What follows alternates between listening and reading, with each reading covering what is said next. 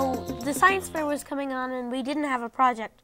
So we were trying to work on it when we came across on a website that said cornstarch monsters, and they put cornstarch in water like back some time ago, right, yeah. in the 9 backyard, and Dad made a mess. And you thought perfect. Yeah, perfect.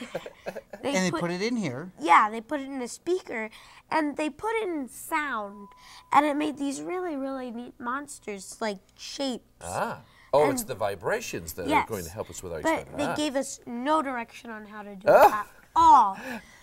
So what did we have to do? Your own. We had to go to the thrift store. We had to get the old speaker and everything. We had a little tone generator. So this is a little free tone generator that's online and everything. And cool. so should we show them? So tell them. Yeah.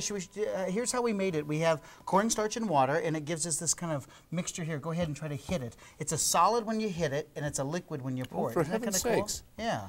It doesn't splash. How about that? No. So we're going to pour it in here, and so that's where our cornstarch will be, is right in here like that. Right. That should be perfect. And now your hypothesis was what?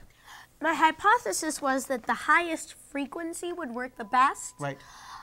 So let's take a look at it. Yeah. This is 1,000 hertz. Ready? So listen to this. Not so much. So what happened? My hypothesis was wrong. That's okay. But that's okay because it was a science fair. That's right. So I just had to keep making these different predictions and so on.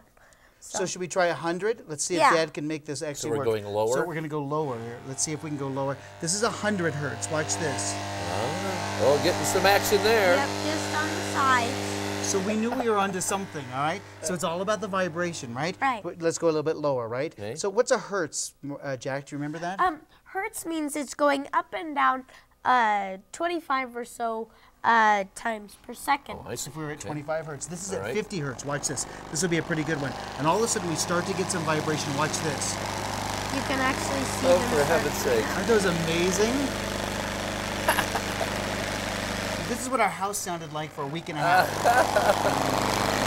Who knew that cornstarch could take on so many shapes? Isn't that just amazing? That It's is because great. it's that non-Newtonian fluid. So what did you do after we figured it out? It's one thing to do it, but what did you have to do for your research? Tell them that. So then to help me understand it, to help Daddy and I understand it a lot more, we went to engineering dynamics.